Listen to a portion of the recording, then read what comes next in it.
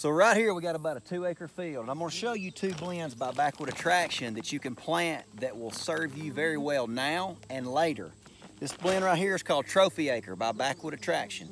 In this blend it has a lot of brassicas for this season, but then for the future it's got several different clover blends in it, okay?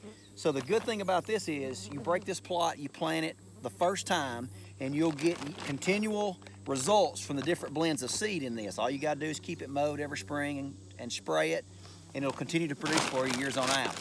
Now, you can do 2 things. If you want this plot to be better on the front early season, you can add radishes to it. This particular plot, we want it to be better later in the season, so we're gonna add sugar beets to it. They're gonna eat the sugar beets a little bit later than they do the radishes.